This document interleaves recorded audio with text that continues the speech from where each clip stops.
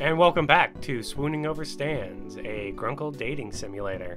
And we're back in the creepy Bill Cipher room with all the weird oddities. We got a bottle of green liquid, maybe? Or maybe it's a green bottle, who knows? We got fish eggs, or maybe googly eyes? I'm thinking that's probably googly eyes. It makes sense. I would think fish eggs because, you know, this is Ford's spare room, so it could be something weird. Do you know what would be hilarious, though? What? I bet you, in Stan's mind, he probably took a bunch of googly eyes, attached them together, and is proclaiming their weird, bizarre fish eggs. Or it's like a creature that's all eyeballs. Yeah. And of course, we have standard souvenirs and cursed artifacts, but that's neither here nor there. Let's get on with it. Over the next few days, you continue to help around the Mystery Shack, not out of obligation, but because you have nothing better to do. Besides, Seuss, practically the golden retriever of people, is really digging the input on the current installments from an outsider's perspective. Bless his soul, the guy even offered you a job if you end up stranded here forever, dude. And needed to make a life for yourself. Stan nearly choked on his ice pop as he overheard. What are you talking about? Thinking about it now, the relationship between Seuss and Stan is unexpected, if not a little odd, but it makes you smile that no matter how many times Stan may roll his eyes as he does it, he'll always help Seuss get something done just right. Listen, Seuss, you have to charge more than just $5 for the product. You need to charge $15. Well, Mr. Pine, sir, that's what we were charging originally. Why would we up the price? Upcharge, fool, upcharge. Well, you got it, dude. Whatever you say, dude. Showered and dressed, you go outside as per usual and don't see anyone. After a few minutes search, you find Stan standing with his back to you in one of the exhibit rooms, admiring the weird and wonderful animal amalgamates he's collected for his tourist trap. Hand at his chin in thought. And now we go to you live with Stan's thoughts. I'm pretty sure this can use more googly eyes. Maybe I should have Mabel bring some more of that grass and pretend it's fur again. Or maybe I can put some pencils in here and pretend it can control reality. Sky's the limit. Am I interrupting something important between you and the goose cirky? Oh, what are you talking about? Stan turns at the sound of your voice, smiling. Oh. Yeah. Nope. You need something? You have any plans tonight? Oh, Wow, we're being awfully forward. Plans, huh? He mulls your question over for a few moments, giving you an assessing look up and down. Muscular, right? Yeah. I mean, yeah, you are muscular. I mean... Sturdy fellow. Yeah, you are sturdy. Well, I've got a couple errands to run. Why, do you want to tag along?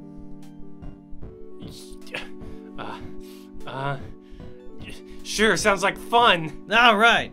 I'm heading out in a couple hours. Meet me out front. A couple of hours, but... No buts, trailer. You can't rush this stuff. Trust me. I mean, I guess so. Okay, sure. Not ominous at all, Stan. Yeah. Meet me out front if you think you can handle it. I can handle it. I'm a big man. I'm a big old strong man. Yeah, you keep telling yourself that, kid. He turns to go, but stops for a second and then turns back. Oh, and wear black. Something you don't mind getting dirty. That's a little suggestive there, Stan. Yeah, right. Suggestive of either crime or of other things. Activities, right? And before you can ask why, he's gone into the depths of the shack.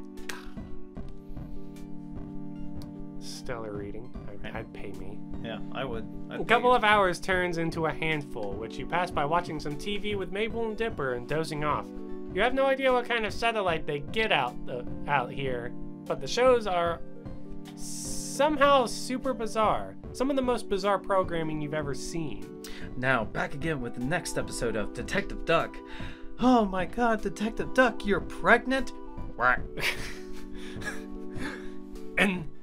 And that concludes this episode of Detective Duck. Once you've had enough of waiting and watching Detective Duck, you change into your darkest clothes and sit out on the front steps of the shack, watching as the sun starts to sink past the trees. It's cloudy and unusually warm for this time of day, but there's a nice breeze out. It's strange that these errands need to happen so late in the day, considering the things you've gathered about this criminal past. However, maybe this is typical of a weekday night for Stan. Bet you it is. Oh, look! I like this palette change here. The palette change is good, and the costume change is good. Even though he just put on the black shirt and black pants, but it looks good on you, Stan. And in the afternoon light, yeah, black is slimming. It is slimming, and it really brings out his muscular physique. Look at those shoulders. So broad. The screen door creaks, and out comes Stan, dressed all in black, just like you are, with a lumpy duffel bag under one arm and a briefcase in the other hand. He's about to speak. A sudden gust of wind comes along and ruffles his hair. Ah, God. And he smooths it down irritatedly before regaining his cool and nodding at you. Ready? You know it, I'm always ready. I'm a big man. Ah, God, kid, you're not gonna keep saying that all night. No, I'm sorry. Okay. I just thought it was funny, but I can see him not into that. You slide into the passenger seat as Stan settles into the driver's seat. It takes a couple of tries to start, but the engine's chugging away by the time you've got your seatbelt on. The radio stammers to life as the engine does, spitting out a generic-sounding rock music into the leather-scented air of the car's interior. And here's a sampling of that music.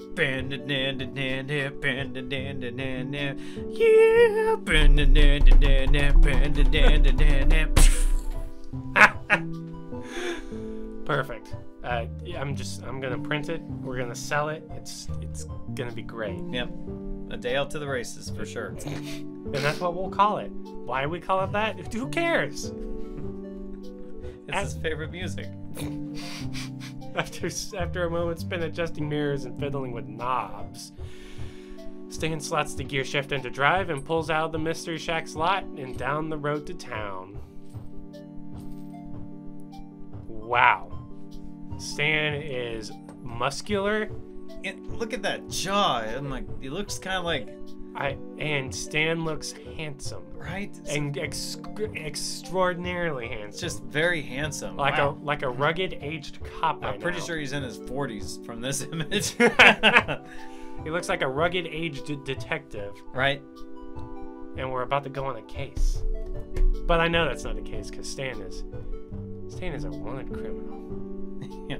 The radio's on and Stan taps his fingers on the steering wheel to the beat of the music while he drives. So I take it we're not making a quick trip for milk and eggs. Stan laughs and glances over at you. Nope. Then where are we going? Can't ask that. Just kidding. First stop is to see a buddy of mine, Hunter. I get all my taxidermy supplies from him. So that's where you get your parts from? Some of them. Wait, what? Well, yeah. What? No, what was that last part? No, don't worry about it. Okay, only because you look so handsome in the twilight dusk.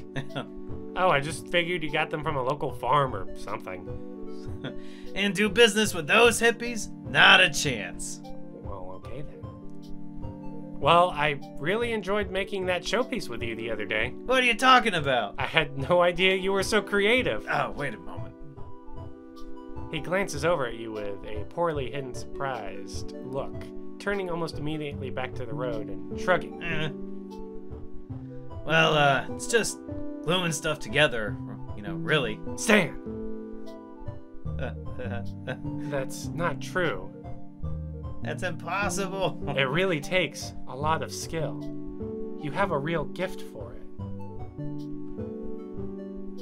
I'm stroking him gently as I say it. Kid, get your hand off of me before I rip it off. You got it, Stan. He turns to you again, and his cheeks go a little pink when he sees the smile you're giving him. Well, thanks. After a moment, he faces the road again, but now he's tapping out the rhythm of the song with a little more enthusiasm and even humming the chorus as he drives. Who would have figured that Stan was into video game music? Classic video game music at that. Do you have any other hobbies? Murder? He rolls his shoulders back. Wait, what? Don't worry about it. Okay, if you say so. He rolls his shoulders back in a shrug, his head tilting off a bit towards the window. These days I spend most of my time out in the boat with Ford, hunting monsters, discovering things, meeting women, and finding treasure. You know, it's at this point in time I have to wonder what our character is like personally thinking in his head. Right. Because he's been here for at least a few days. We're gonna say 5 days now to cover the 2 days from before and the like 3 days we skipped until we got to this point. Does he still think that everything that they're saying is just like made up or pretend or hyperbole or whatever?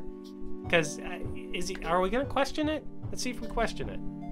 He pauses, watching the road without expression. He does not question it. We do not question it. Yeah, I used to box. I can tell. You look like you could knock me out with half a punch. Your big, strong arms and that taut chest. What are you looking at over there, kid? It's just, I could tell, it really shows. He looks at you again, grinning. That's amazing. I don't know why I came out that way, I'm sorry. It's okay. We all have a baldy level of issues at some point or another. Wow, thank you for understanding. Oh my. I wish I'd grown up doing something like that. Well, I wouldn't mind showing you a few things, if you wanted. Oh no. Well. Oh god, I think we'd like that. I think we'd like that a lot. I mean, I'd let him punch me. Look at him. He's so rugged and handsome right now. So we'll do it. Yeah. After about 20 minutes of rural scenery, Stan pulls off the road and onto a long gravel driveway that disappears into the woods.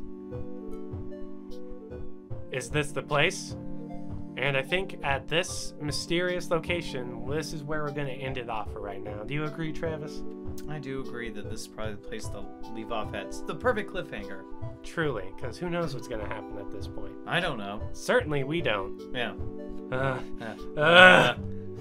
So, thank you everybody for joining us for another video of Swooning Over Stands. We hope to see you in the next one, because remember, every video is a party, and you're always invited to the next one. See you next time.